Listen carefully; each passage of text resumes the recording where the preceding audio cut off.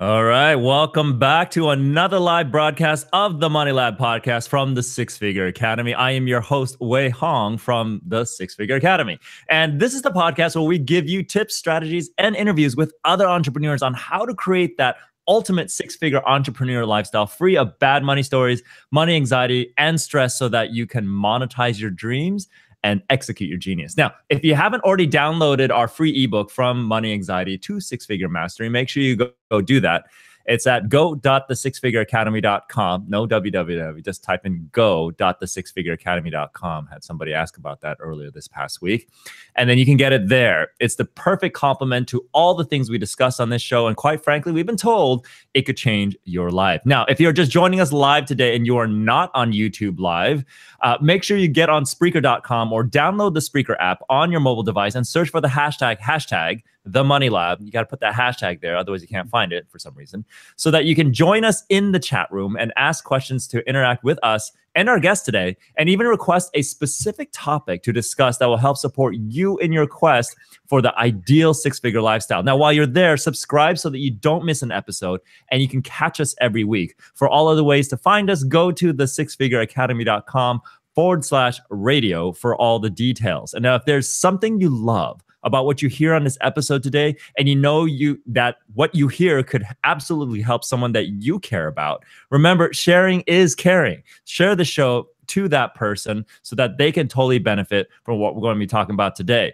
So now, the guest that I have on today has actually been a follower of our show, and I just learned prior to we started the show that he's been on since episode number 3, and we're on episode number 64 right now. Now, episode number 3, we weren't even called the Money Lab back then. It was called Stop Money Anxiety now, which is all about stopping money anxiety, which is a lot of what we do still. We just had started branching off and doing a lot more things. So now it's called the Money Lab. So it was kind of interesting hearing that. And I was like, wow, now we finally have you on the show. So basically, let me give you a little bit of background about this amazing gentleman that I have on the show today. Let me just start about talking about where he was coming from. I mean, what drove him to kind of do what he does today. I mean, it all started when he was like at the age of 17, where his mom was diagnosed with fibromyalgia, and some of you may, or most of us, know somebody who's suffering and dealing with that. And so because of that, and this is a very similar to another story that I heard from one of our other guests as well, which is so cool. I mean, it just shapes the individual so fully in this lifetime. You know, he was inspired to help her, and he started studying massage therapy to kind of go that route of holistic healing. Now, afterwards, he helped create the first hospital-based massage program in Wyoming. 4 years later, he earned a master's degree from the Colorado School of Traditional Chinese Medicine. So now he's the founder of Artesian Spring Oriental Medicine, former secretary of the Acupuncture Association of Colorado, was named Best Colorado Acupuncturist in 2015 and 2016, and he's been featured in Regenerate Magazine and Northern Colorado Medical and Wellness Magazine. He's also the host of his own podcast show that you got to check out. It's called the Get Foxy Show. Now, basically, on that show, he helps women get foxy, quote unquote. So ladies, listen up. He helps women get foxy through holistic, natural, aesthetic, cosmetic facial acupuncture. Really, really cool. We get to talk a little bit about that today as well. But, you know, I mean, you might be wondering why it's called the Get Foxy Show, because this gentleman, my guest name today is Terry Fox. So welcome to the show, Terry. Finally, happy to get you on the air. I'm so happy to be here, Wei. Thank you for giving me the opportunity to be here and chat with you. I know. For those of you who are able to join us on YouTube Live, or if you haven't yet, jump on, because you got to check out the very cool background. He's got very rustic, kind of like masterpiece theater. It's got that warm glow. Unlike mine, it's a little bit more clinical, more white. But like if you look at his background, it's like warm, makes you kind of want to take a nap, actually. So anyway, yeah, welcome to the show. And, you know, just in light of what we're talking about, before we jump into what you do, because I'm sure a lot of ladies who are listening to the show is, what?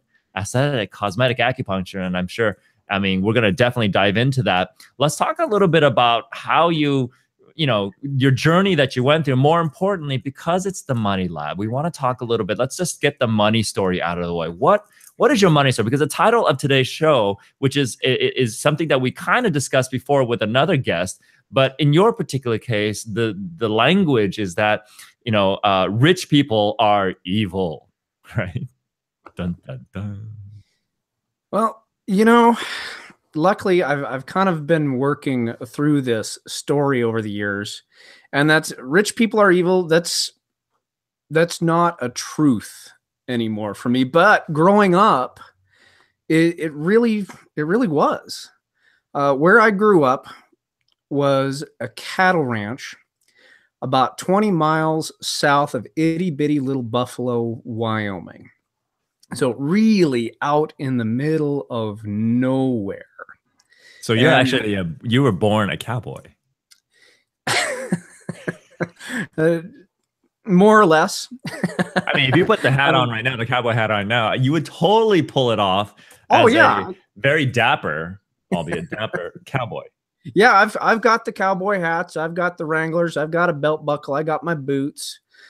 I can look the part, but my dad did not want me or my brother to be cowboys for a living, and so he highly discouraged us. But my mom wanted us to learn some of the tricks of the trade, so because she married one, how to saddle a horse and taught us how to ride, and taught us. Well, he tried to teach me how to rope, but he got more frustrated than anything else. So I can rope on my feet. I can do okay. But if I'm on top of a horse, don't even go there. You'll rope your own horse. Yes, I would. I don't want to know what that looks like. Yeah, the cowboy lifestyle was something I truly did grow up with, and had the opportunity to learn those kinds of things growing up in that rural area. But as I said, my old man was like, don't do this. He said, I love this work, but the pay is horrible. The work is 24/7. Go to school. Go find something that you want to do, that you're passionate about, that will pay the bills and be a hell of a lot easier than what I'm doing. Well, that sounds like a pretty good story so far, right? Yeah. Well, what he was doing was he was a hired hand helping manage this cattle ranch in northern Wyoming. He grew up in that area, and the fella that gave him the job, he had grown up with and gone to high school with. And the owner of the ranch was this fella's mother. So you had the rich mother and kind of the playboy son, if you will. And Playboy cowboy? Was he a Playboy cowboy? I think he played at being cowboy. He liked to do other things with his money and kind of impress people and show off when and where he could.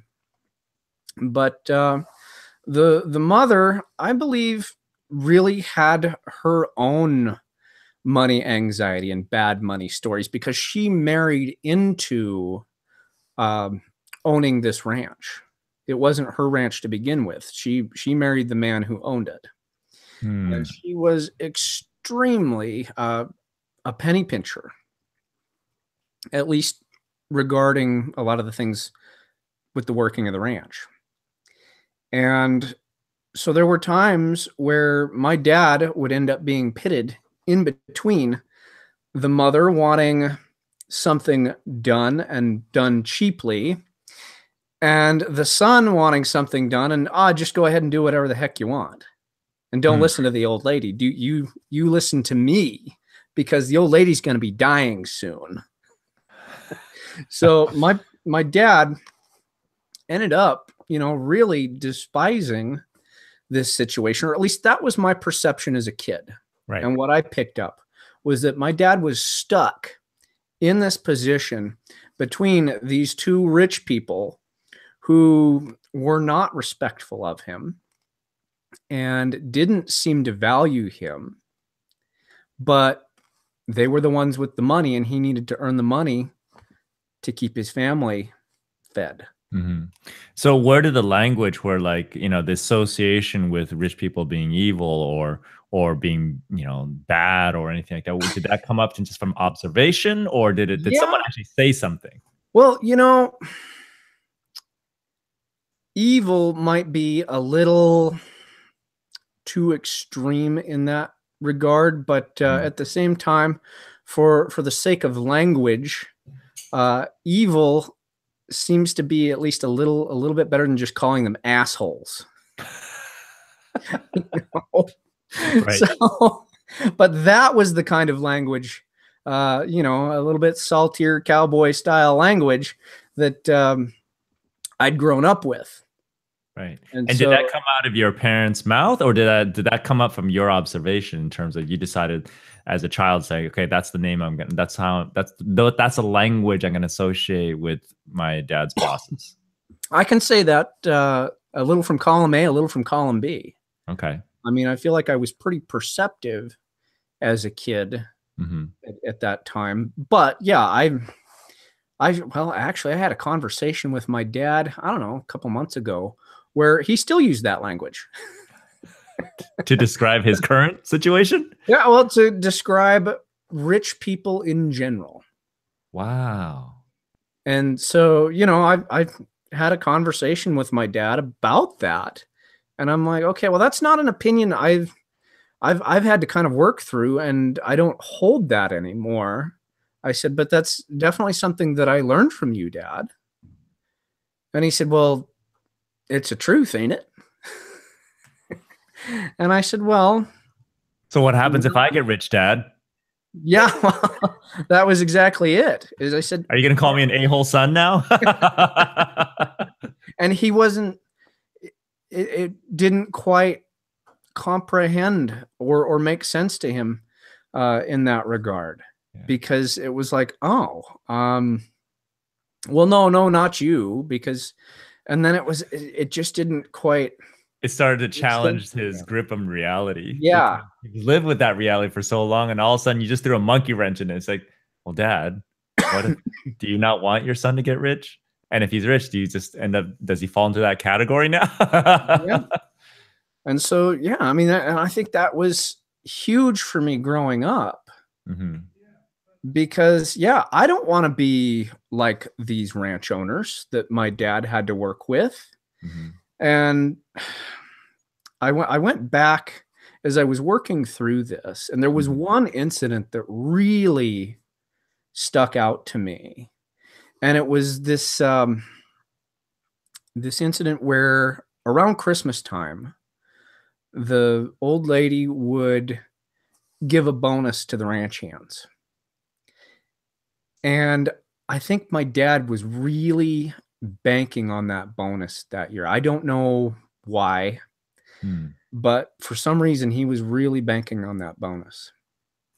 And when time came around to receive the bonus, what he brought home was a box of isotoner driving gloves.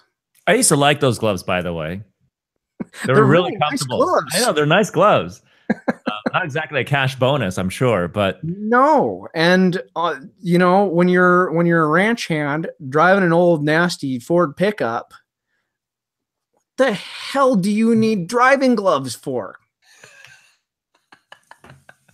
You've got your gloves. You've got your work gloves. You're out there working fence, throwing hay, doctoring cows, getting in the cow crap in the dirt. You don't need fancy isotoner driving gloves. So of course the implications of this were she doesn't know me, she doesn't value me. And so my dad was hot, man. I mean, just flat angry. And I remember a really heated conversation that he was having with my mother, and they were going back and forth. And I mean, he was threatening to quit his job because this lady had just thoroughly insulted him. And then, of course, left him in a position that he felt that, he was banking on that Christmas bonus. Sure. And now we're stuck. And so watching all that and observing it, I mean, I really took it in as, wow, yeah, man, rich people are evil.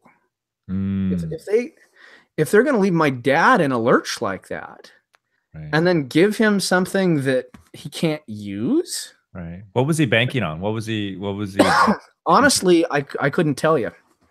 I'm not sure what our financial situation was Mhm. at that time. This was probably, I'll bet I was 7, Right. maybe 8 years old at the time. So of course, I knew we didn't have a whole lot of money. Right.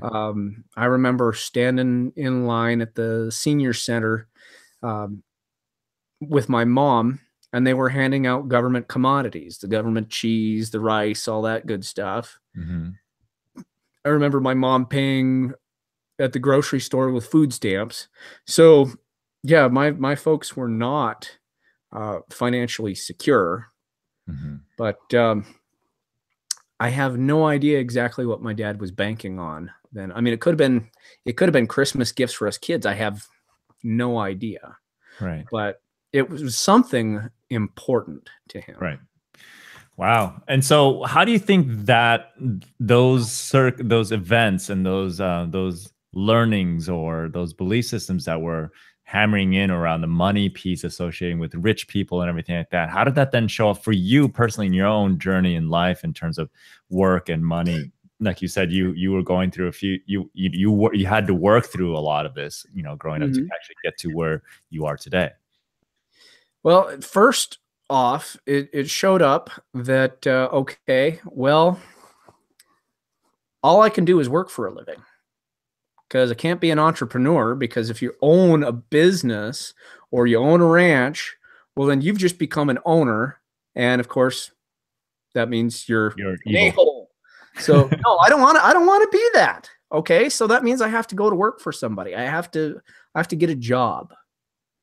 And then of course, when you get the job, you're like, okay, well, yeah, I gotta do enough to start earning money because I need the money. But there You can't again, make you oh, can't make too much money either, right? exactly. No, I don't. Okay. I can't make that much money because, then of course I'll be perceived as rich. And then if I'm perceived as rich, well, then yeah, I am rich. And oh no. And was that an actual, I mean, because a lot of that stuff often runs unconscious, but did you find yourself having that dialogue consciously throughout your journey in your career and you're working all these different types of jobs that you were doing? You know, it really didn't dawn on me until after I got married. Mhm. And I'd been in my practice for 6, 7 years, probably about 6. Mhm. And I kept thinking, why am I not more successful with this? Because I'm a hell of a good acupuncturist. I'm a damn good practitioner. Why is my practice not flourishing? Because I was told in acupuncture school that if you're a good enough practitioner and you help people, well, people will tell people and they'll just come and your practice will build naturally. Right. That is definitely not the case. It's a piece, but that's not the case. So I ended up, I got to thank a couple of people. One is Brendan Burchard. Uh-huh. And I don't know if you're familiar with Brendan Burchard or not, Yep. but Absolutely. he had written this book called The Millionaire Messenger. And somebody handed me a copy of it, and I got to thumbing through it and then started following Brendan. And man, what he was saying all of a sudden resonated with me and it started making sense. And so I started looking more into personal growth, personal development, and came across Harv Ecker's book, The Millionaire Mindset, and ended up going to one of those Millionaire Mindset weekend seminars that they put on. And man, I had such an epiphany there about rich people and that, oh my gosh, no, money is not evil. And having money is not evil. Money is simply energy, and energy is an amplifier. And so, you know, if you're a good person and you have money, all that money does is it gives you more opportunity to do good. If Right. you're an a-hole, then money just makes you a bigger one. Right. It amplifies that. So I came home from that weekend, and my wife was like, "What cult did you just join? Who are you? Your attitudes have changed so much." And I said, "Yeah, I guess so." But for years, this was all, I mean, it was all running subconsciously. Wow. Really So it wasn't until like several years ago, several years ago, that you really had a shift. So you lived with this belief system for most of your life. Yes. Wow. And looking back, you know, if just kind of seeing what you went through and the different jobs that you've done, what do you see that belief system, how it has impacted your the decisions you made in the work, or the money that you made during in all those jobs? I mean, looking back now that you can look back and see how that showed up. I mean, for you, I mean, you probably kind of done that already, but how do you think that really impacted like your career, even not even as an entrepreneur, but in other jobs and stuff like that? Well, I can tell you, while I was in college during my summers, I would work for the city, my hometown's city department, and I took care of the parks. I took care of cleaning the public restrooms in the parks, and would help out on the garbage truck if they needed somebody.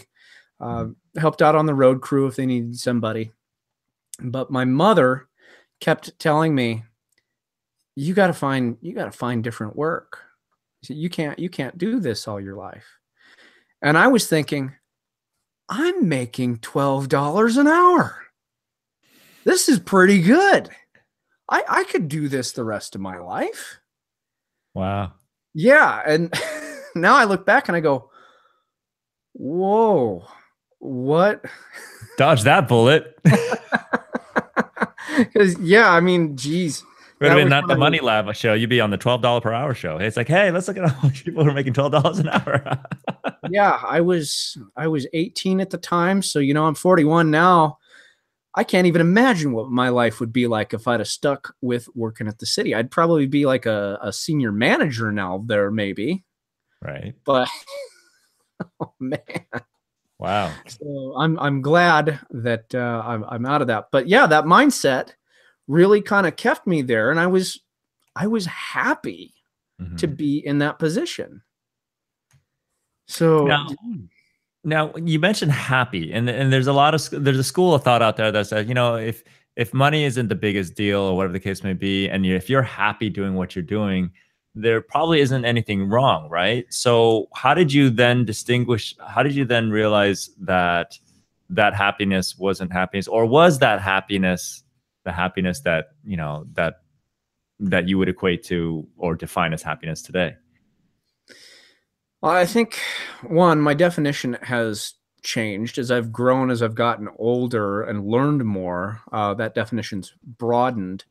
But at the time, it was just, okay, well, I'm happy because I'm doing exactly like my old man. I've gotten a job, it's stable, and there's income coming in. So that was how you define happiness back then.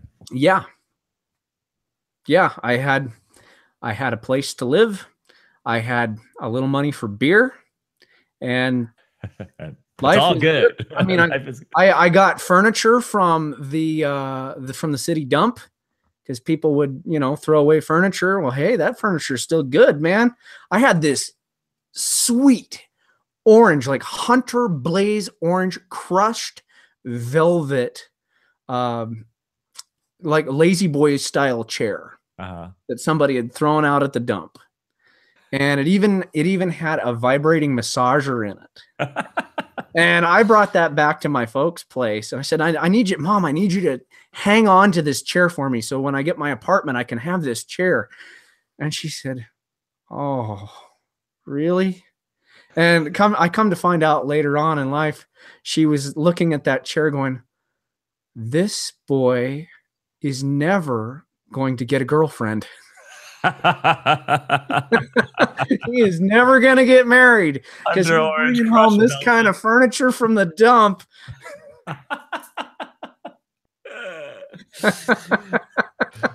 So at what point did you realize that, I mean, because it sounds like you were living the definition at the time, you were defining happiness as was defined by circumstances, society, your parents, people around you and everything like that. At what point did you realize that that happiness wasn't exactly what you thought it was going to be, or what true happiness for you uniquely be?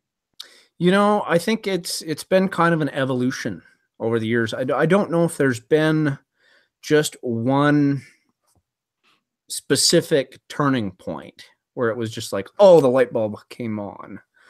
But over the years, I mean, I'm a big fan of learning and just learning all sorts of different kinds of stuff. Mm-hmm. And once I started reading Brendan Burchard and Harv Eker, then it started morphing into, okay, well, let's learn a little bit more about personal development. And okay, these ideas that these guys are teaching, this is a little bit different than what I grew up with. Huh. Well, let's see how that works. And so I would put some of these ideas into practice, which would then lead me to other authors, other speakers, other coaches, other trainers, really until here we are right now. When I came across the Stop Money Now the Money Lab podcast. Right. Very cool. So it's just been a progression. Yeah. So it wasn't like any one specific moment. It was just kind of a slow evolutionary cycle. So yeah, the frog boiling in the pot kind of thing. Except in a positive direction. Yeah. I was like going, did the frog die in that scenario? Like, are you the water or are you the frog? Which one was it? Okay, but there was a point though that you decided, you know what, I am going to be an entrepreneur, because you were doing all these different jobs, right? So just rattle off some of the jobs that you've done. I mean, I know you and I shared the DJ job on a radio station. We both did that before, right? Mm-hmm. What's a few other jobs that you've done in your journey until you finally decided to become an entrepreneur? Okay. Well, my first job was actually helping out a local carpenter repair roofs on houses. And then from there, of course, I did a lot of ranch work, either helping my dad or I lived with my grandfather, who was also a rancher, and I worked with him. I also contracted with him building fences, and also contracted with him spraying weeds along a local line of ditches. Let's see. I worked in college as a waiter and a busboy. I was so terrible at waiting, they actually told me to go back to being a busboy. What made you so terrible at waiting? Oh, I was awful. I couldn't remember the menu. And then I guess that's kind of important. Living in a tourist town in Wyoming, there would be these buses that would come through, these tourist buses that would have, 50 people on it or better. And we're in this little restaurant. So of course we just get slammed. And I don't do well with multitasking quickly. It just is not one of my God-given talents. The shift gears. Yeah. All of a sudden you got an onslaught of people coming in, right? Yeah. Couldn't do it. I do very well one-on-one with people, but having to serve multiple people very quickly, I would forget orders. I would drop stuff. They were justified in sending me back to being a busboy. Right. But yeah, I also worked for the city. I worked as a radio DJ on the weekends. Later on, I ended up getting a job as a a hand who helped build log homes, and we would literally take logs and drill holes in them. And then I was kind of the grunt. They gave me a 10-pound sledgehammer, and then I was driving 14-inch helix spikes through these holes to nail these logs together, and we would put together log homes. Literally the log cabin that we would build as a plastic model as kids, but you were actually building in real life. Yeah. Yeah, it was kind of neat to do, and it definitely kept me in shape. I mean, I had biceps. I was pretty proud of my biceps that time. But you're constantly lifting stuff. You did pavement too, right? You laid pavement. Yeah, that was part of the city work. Okay. And then eventually I got into college. I worked at the college writing center, helping other people write their papers, because English and writing really came easily to me. Oh yeah. Wasn't that your major then as well? Yes, I did major. I started out as a physical therapy major because I thought, well, physical therapy, massage therapy, it's kind of the same gig. Mm-hmm. But my PT advisor said, no, man, you need a 4.0 so that you can get into a good PT school. And I'm 18, 19 years old, away from home for the first time. I'm ready to drink beer and party. Yeah. So I knew. I'm like, there's no way I'm getting a 4.0. But I went to class as hungover as I could be. It didn't matter. I still went to class. So I pulled a 3.75. Right. But I didn't like my advisor harping on me, so I switched to English. And so I did get my associate's degree in English. And then I went, what in the hell am I going to do with an English degree? I can teach, or I can write. English. But yeah, so that's when I started looking at massage therapy pretty seriously. Mm-hmm. And then that led me to massage therapy school. And when I got out of massage therapy school, then it was like all of a sudden, okay, I guess I'm a business owner now. Oh, I'm working for myself now, because there weren't any massage therapy businesses in my hometown, because I went back to my hometown, and I became an independent contractor with a local dude ranch. And so that was kind of interesting, because then all of a sudden I learned a dude ranch. A dude ranch? Some people, I guess the more politically correct term is guest ranch.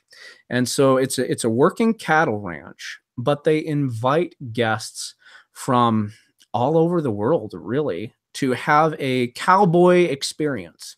Oh. And so you get to help them work the cows. You get to go out and have a campfire and sing cowboy songs, or you can go fishing, or you can go trail riding.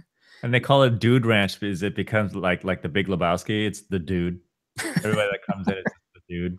Well, it's kind of an old cowboy term for somebody who wants to be a cowboy but really isn't a cowboy. So a dude is a wannabe cowboy, basically. Uh-huh. So if all of my friends, I say, hey, what's up, dude? It's like, I basically have been saying this whole time, what's up, wannabe cowboy? Well, in California, it's got a completely different context, but or a connotation. Yeah, dude. Yeah, where I grew up, it was like, okay, you could tell those folks are dudes because they have a different accent. They've got like this East Coast accent. City slickers. Big. They went and bought the big cowboy boots with the bright colors, and they've went and tucked their pant legs inside the cowboy boots. Where the real cowboys, they don't tuck their pants in their cowboy boots. Won't the Rocks get in that way?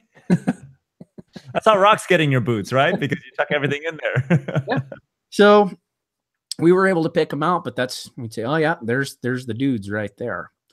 But yeah, I worked there for a summer and got to learn that I knew nothing about running a business, because I ended up having to pay self-employment tax and really got myself in a little bit of a pickle, because I was just getting the paychecks and then spending all the money.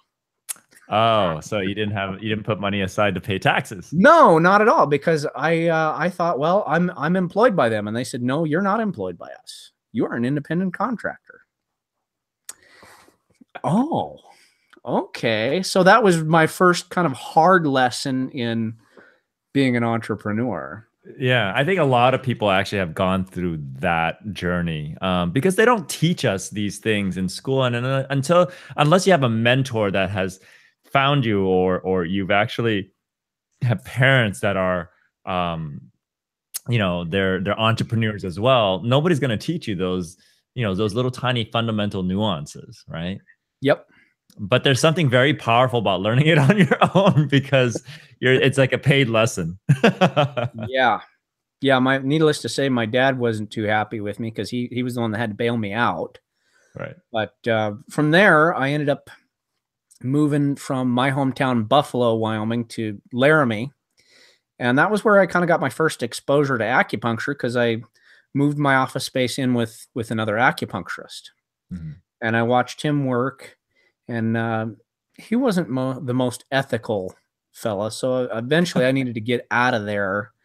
And lo and behold, they were starting a massage therapy program at the hospital there.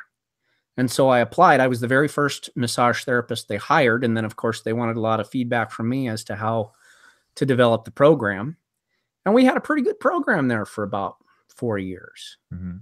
And then eventually priorities changed. The administration changed. And they said, well, you guys aren't making enough money. And they canned the program. Mm. But I had some experiences there in the hospital using acupressure on patients that, man, I thought, oh, if I knew how to do this like an acupuncturist, these people might not even be in here. Mm. And so that was kind of the first idea where I went, yeah, I need to go learn acupuncture.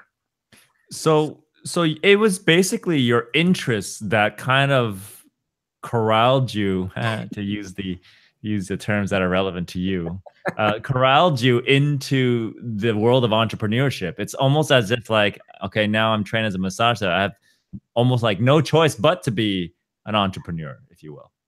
Yeah, I could have gone to work for a spa, but from what I'd heard of the spas, they work you till you burn out. And the average massage therapist, when they're doing that kind of work, burns out within 5 years. And I said, that's not going to be me. If I'm going to be doing this work, I'm going to be doing this work for a lifetime, which meant, yeah, I had to be doing it for myself. And when I got out of acupuncture school, same thing. You could be hired by a spa, maybe, but then that would mean I'd have to move to, well, God forbid, California. Hey, what's wrong with California? I like it right here in the Rocky Mountains way. I am a Rocky Mountain kid. So Yeah. Colorado, Wyoming, Montana, I'm pretty happy with. Can't take the cowboy out of the cowboy, no matter what he does for a living. Cowboy acupuncture. I think that's what it should be called now. Well, I did have some classmates in acupuncture school call me a kung fu cowboy. It's like, okay, all right. So we'll have to do a country rendition of a kung fu fighting, but we'll do it like country style with the country twang to it, right? So so this is an interesting thing because what happened, it sounds like it wasn't, it was almost like you never really kind of had a moment where it says, I'm going to be an entrepreneur. At what point did it hit you? It's like, holy cow, I'm an entrepreneur. And that money story started to kind of like reveal itself again. I mean, the money flow was it up and down? Was it consistent? I mean, throughout your whole journey after you stepped into the world of entrepreneurship, how was the flow of money in terms of making income and making revenue? Was it consistently growing, or was it just kind of haphazard and all over the place? For the most part, I always earned enough money to keep the business afloat, but not really enough money to bring home on a consistent, regular basis. Okay, so it's just enough to support. Just enough to keep the doors open. Right. Because what would happen if you made more? You know, what would have happened if I'd have made more? I probably would have spent it. Do you think that was the money story running its pattern? It's a good bet. It's a good bet. Again, that's something I'm still kind of working on and re-engineering. Mm-hmm. But Yeah, it wouldn't surprise me in the least. And I mean, thinking back as a child, I was always the one, once I had money, whether it was given to me by my grandmother or for my birthday, or, I found some or something, Right. I was like, oh, heck yeah, spend it. Where did you learn that though? Where'd you pick that up from?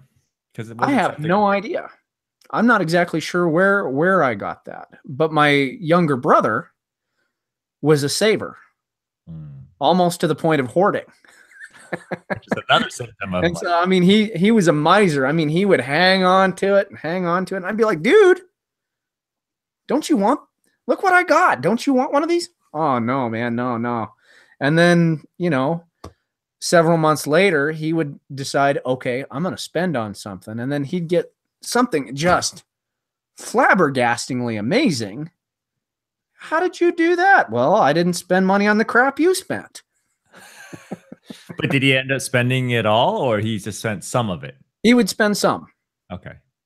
He was, and still is a pretty thrifty guy. Yeah. Yeah. So that's interesting because, I think a lot of entrepreneurs are actually on the same boat where they structure their business so that they make just enough to continue to keep the doors open, but it's, nothing to run home to, to your parents and say, look at me. I netted $1 million this year or something like that. Right. Mm-hmm. Right. Yeah, And I think many folks would fall over if I had something like that. I know there's like evil. I mean, I wonder, I often wonder what that is that drives that. It's just like, because I think it's, do you think it was because it's something that you can actually wrap your head around? Like, okay, this bill needs to be paid. This bill needs to be paid.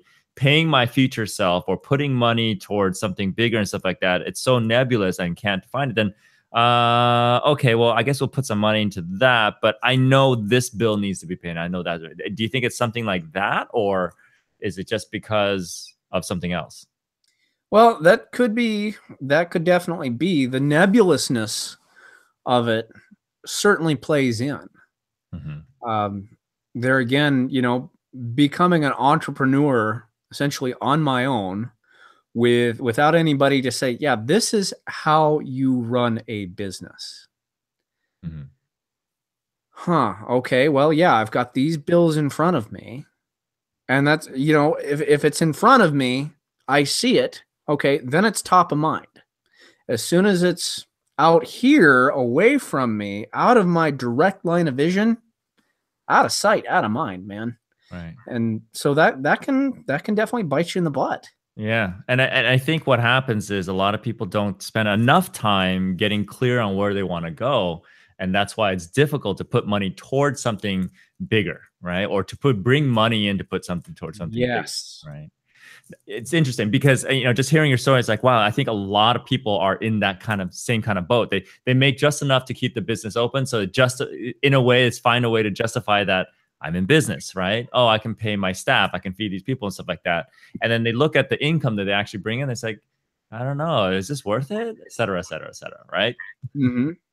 Now you went into acupuncture and then you niched out to this specific niche of cosmetic or aesthetic acupuncture to help people holistically, look better, right? In a healthy way without doing cutting or what do you call Botox, which is botulism. For those of you who don't know what Botox actually is, I finally looked it up years ago and I said, wait a minute, did I read that right? They're injecting botulism. For those of you who don't know what botulism is, it's what happens when you have a bad can of food that goes really bad and you open it up and eat it and you actually get sick and maybe even die from it. Now, Botox is you're actually taking that and injecting it into your skin or different parts of your body. Yep, you inject it into the musculature and it paralyzes the muscles so they don't work. Toxin. Yep. Now, what happens when you do this for a long time? Does the muscle stop working altogether? They haven't done a whole lot of studies out there to see what the long-term effects are, because this is still a relatively new treatment. Who decided that let's put some toxin in someone and see what happens? I'm not exactly sure, I mean, but it's like I do know that over time, that if these muscles aren't moving, that yes, they can atrophy. right, They will get smaller. They will get weaker. right. The interesting thing about putting Botox in your face is that there are studies that have been done that show that when you engage, like for example, the muscles in between your eyebrows that make you clench your eyebrows You mean when you do like that this? frowny face. Yes. Those muscles, when they engage, help you feel anger, irritation, frustration. Hmm. And so they've been finding that if they put Botox in these muscles, people are less apt to feel anger, irritation, and frustration. So they're saying, oh, well, Botox is helping you cure your depression. Oh God.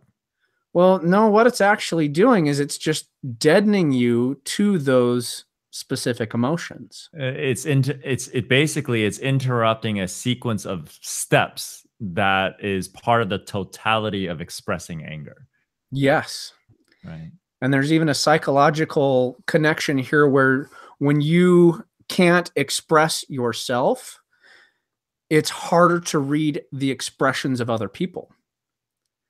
And so, and that was an interesting study that I'd read, is that people who have had Botox have a harder time reading other people's emotions on their faces.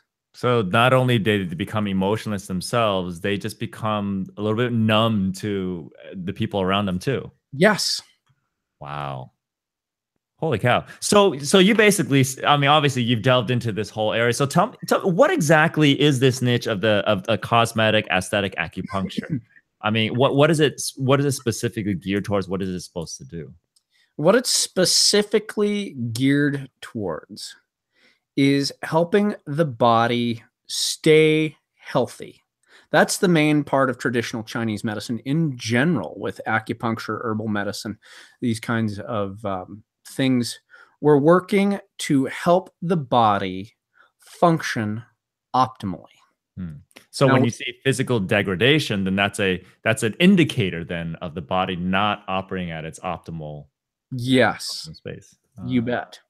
So with the aesthetic work that I do, it's essentially a natural aesthetic enhancement system that's based in traditional Chinese medicine. It's not just acupuncture. Although I use acupuncture, it's also based in Chinese herbal medicine. I also use massage therapy. I use internal herbal medicine. I also do a little bit of dietary coaching. We also talk about qigong and energy enhancing exercise. It's all holistic wellness. So it's basically getting your whole entire body back into sync in a natural way so that it can actually, basically saying that the reason why you're having some physical degradation is because your body is not optimally tuned. Yes, that is definitely a big part of it. Uh-huh. And so we do that tuning. And then when it comes to the facial work specifically, although we can also, I've got training in breast work, abdominal work, and buttock work. But most folks are just wanting their faces worked on. Every line on the face tells a story. In traditional Chinese medicine face reading, each line, we say, is put on the face because you are experiencing some type of chronic emotion. So, for example, again, we talk about these lines kind of in between the eyebrows. When you're constantly frowning, right? When you're constantly irritated, angry, upset, or in my case, I do a lot of focus. I have a lot of focusing where I'm really intense and my eyebrows clench together. Well, every time those eyebrows clench together, it creates and deepens that line. It starts out in the muscle and then eventually will write itself on the skin. Right. And then depending on whether the line is in the skin or in the muscle, I do different needling techniques to help the skin release that line and help the muscles rebalance and reset using needling the neuromuscular junctions to get those muscles to kind of reset the way that they sit on the face so that they're balanced and they're no longer in a state of tension or hyper relaxation. Oh, so it's kind of like when you like roll your ankle and then you kind of hobble around and you develop this limp, but you've been limping for so long that the body adapts and adjusts because the body's an amazing machine.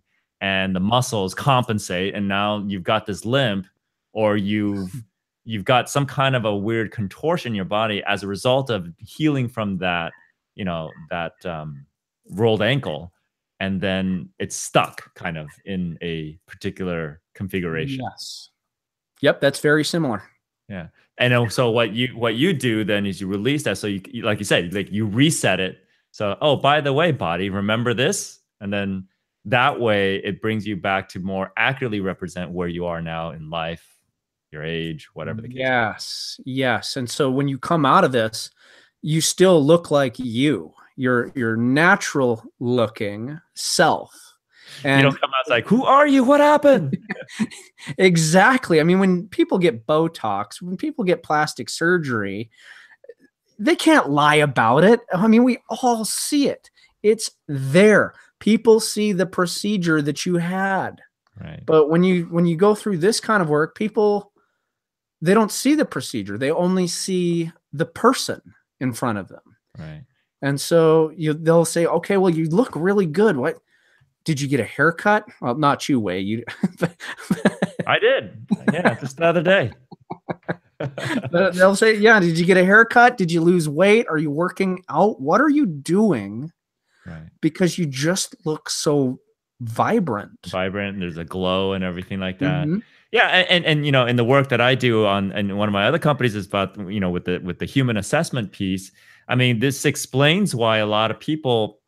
We explain why a lot of people after they get massive plastic surgery done, that the life becomes more tumultuous, more dramatic, because now they're attracting people that shouldn't be attracting, naturally to their physical representation, right? Or vice versa. Or they're looking at themselves in the mirror and they're seeing themselves, but it's not how they were born, and they're just kind of like it's like you're fooling yourself internally to be a certain way that you weren't designed to be.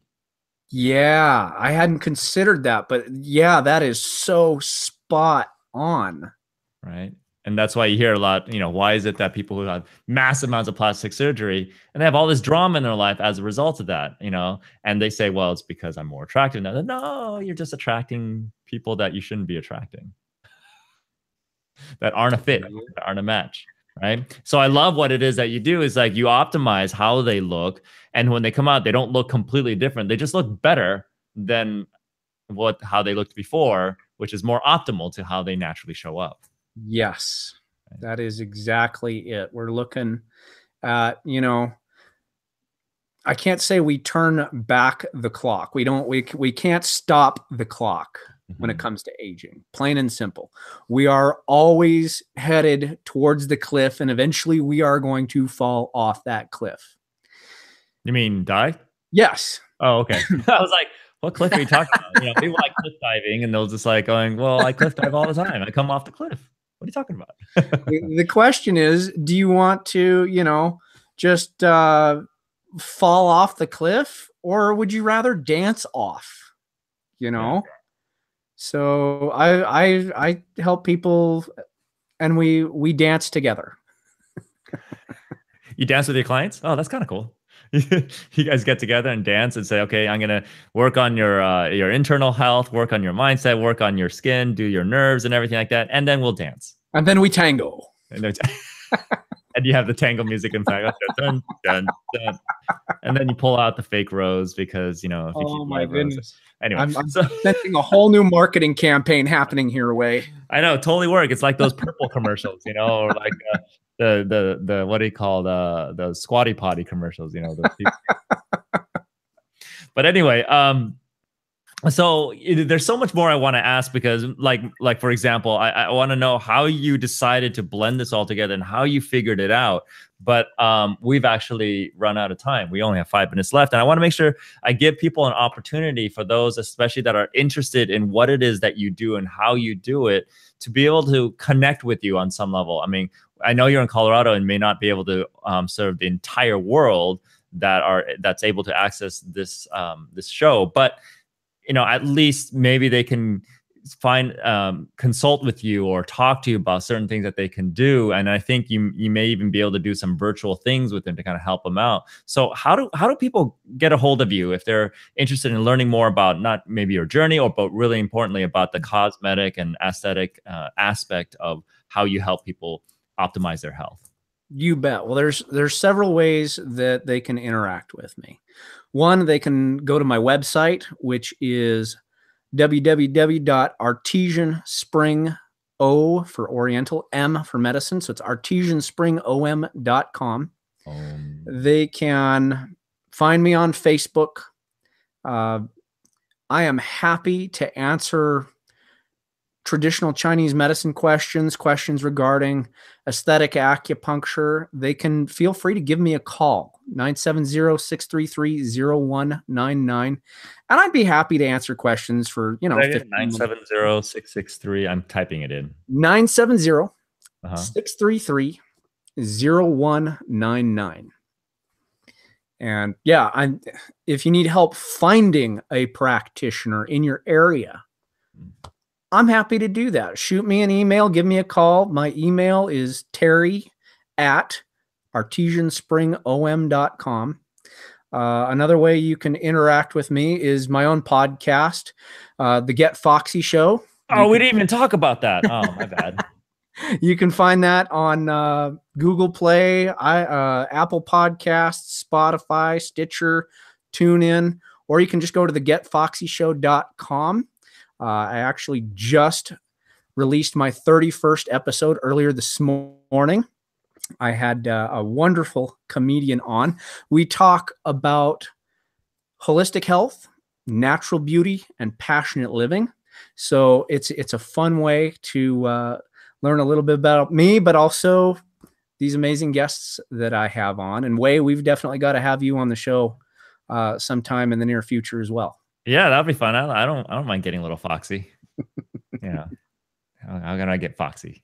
I love the name, so stuff like that. And I love the fact that there's a fox behind you whenever I talk to you on the video and stuff like that. So it's kind of a cool thing. So awesome. So again, thank you so much for being on the show. And I posted all those different links and everything in the Spreaker chat screen. So for those of you who want to kind of reach out, make sure you go to our Spreaker show space, and you can look in the comments and everything, and all the links are there. Definitely reach out and connect with this guy, because he's got a big, huge heart. I love working with him, and I love the fact that he's constantly in this place of wanting to grow and evolve his way, not just to make money, but also to be able to help people understand that it's beyond just looking good. It's also all about looking good on the inside and out, right? Health is beauty. Yep. Health is beauty. The true beauty, right? Not just the surface beauty. Amen to that. Awesome. Very, very cool. So basically, that's our show for the week. We only have a couple minutes left. But again, if you found this episode to be valuable, and some of the things that I want to kind of highlight is the fact that, sometimes you just kind of fall into entrepreneurship despite your money challenge, your money story. But then where it shows up is inside those moments where you say, oh my God, now I'm an entrepreneur, but I'm like making all these mistakes, or I'm not making the money that I want. So, kind of go back to this episode and kind of listen to those things and those areas where you say, oh, I'm just making enough money to keep my doors open. How then do I shift to do that? And if you join us in the Facebook group, and in fact, if you didn't know, we had a Facebook group called The Money Lab. We do have that. Terry is actually pretty active in that group as well, right? You're in our. You bet. Yep. So you can connect with him there as well. So if you can't find him for whatever reason, after all those links I put on, you can always find him at the Money Lab Facebook group as well. So share this with someone that you think would benefit from this, someone who wants to look better, feel better, someone who's local to the Colorado area, or maybe even beyond, because I'm pretty sure that there's a lot of things that he can do beyond just because, you know, you could also advise them on the medicines. You could advise them on lifestyle things and everything like that, right? Okay, great. So find us out. And if you want to review us on iTunes, Spreaker, or like the episode on Google Live. And like I said, join us in the Facebook group so that we could dive even deeper into conversation with people like Terry and all these other amazing people that are on the show. So that is pretty much it.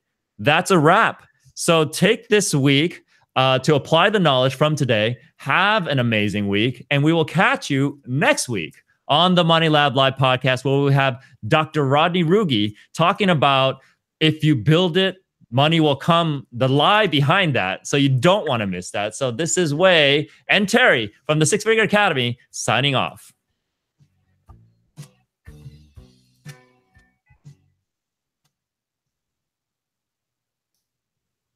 All right, we can say goodbye on the YouTube channel. See you, YouTube land.